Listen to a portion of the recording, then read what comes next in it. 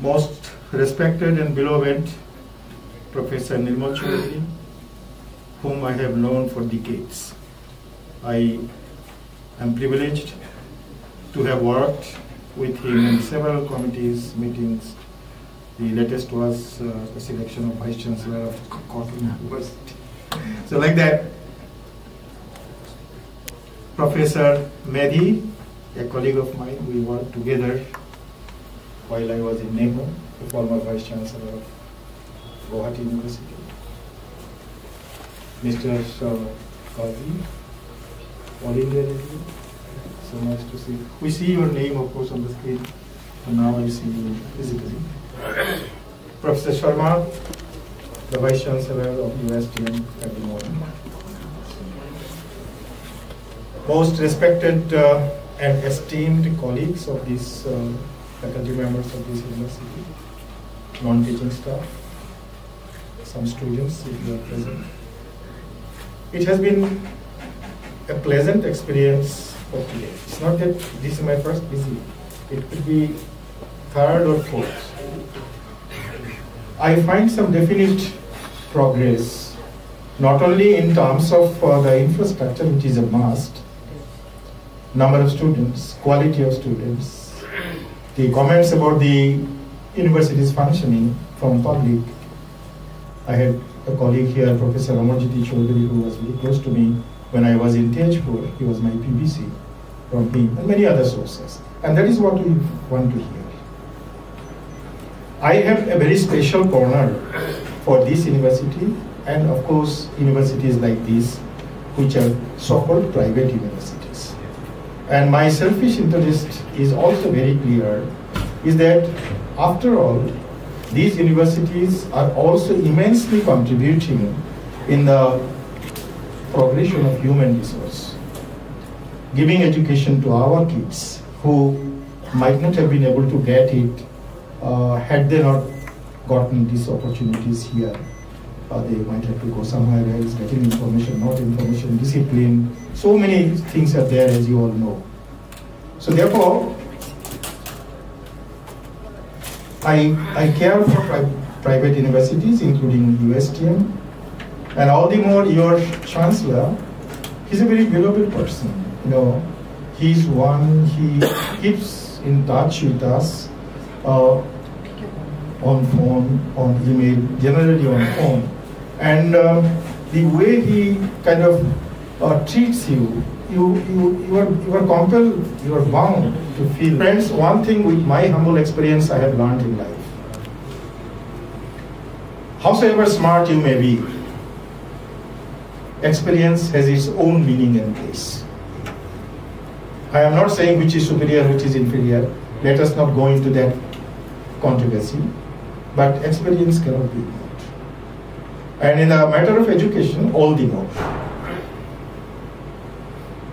So what USTM has done today,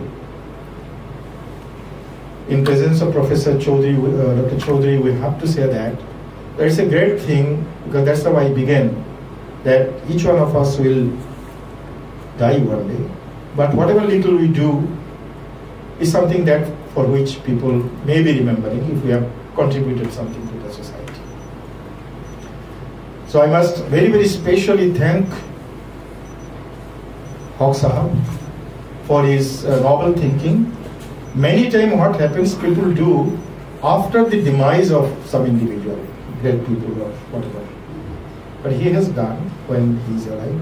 So Professor Dr. Chaudhury will have a very special blessing, I can tell you, onto this university, which even otherwise deserve, but this is all they know. It is not that he is hungry for a hall to be named or something like that, but it's a different feeling, I must tell you, which will be very difficult to explain. He himself cannot be able to explain. We understand that we are at the crossroad, but we have to cross the road. Otherwise, we are lost. The whole education system needs a thorough review, not criticizing each other, but to meet the requirement of the day. A case in point, please do not attach any political touch in whatever I am going to say. A few days ago, there was Advantage Assam summit of industrialists, signing of MOU.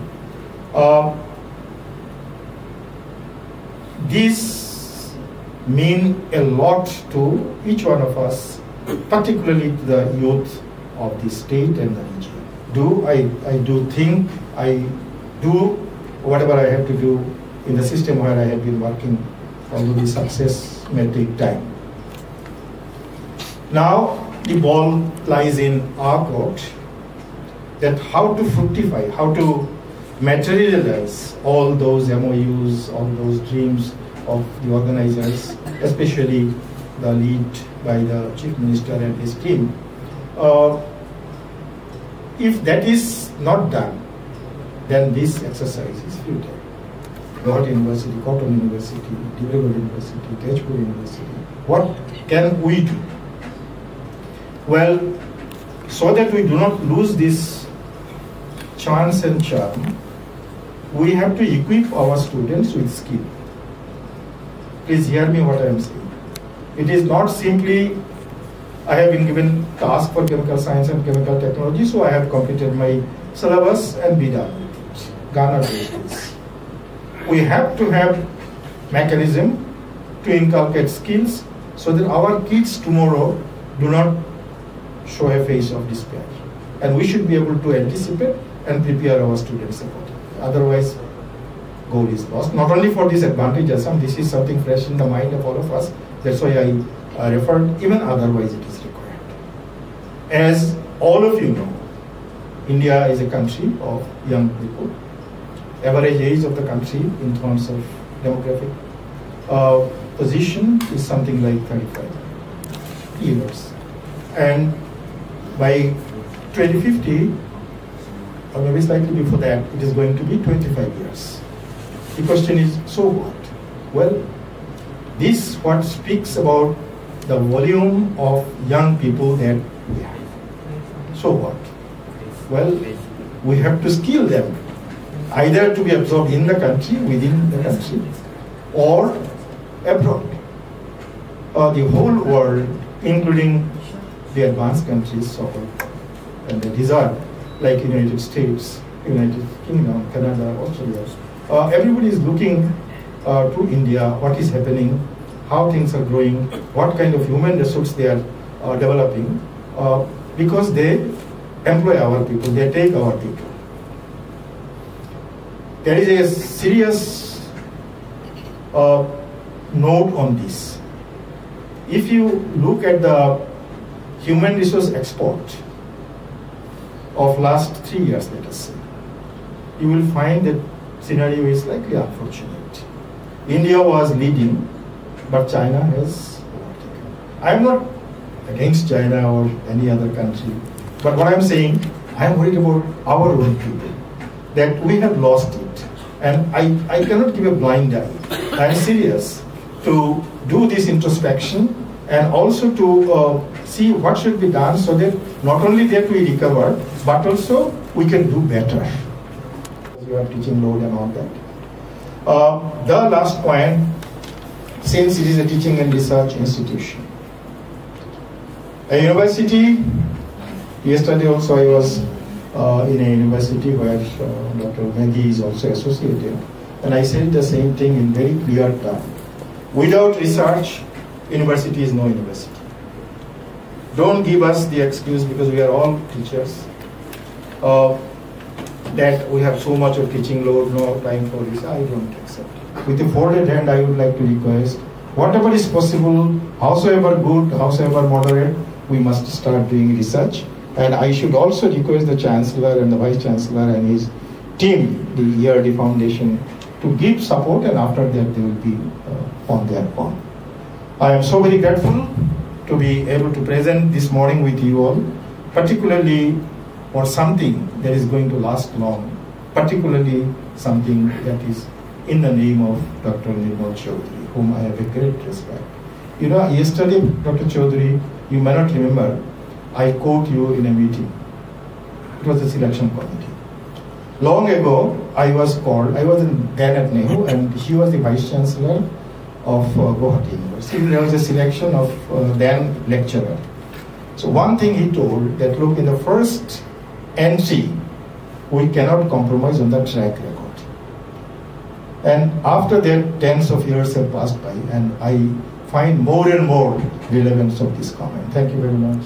And that is what I also learned from him, which I will not forget to give my senses. Thank you, friends. All the best to USTM and all the best to all of you, particularly to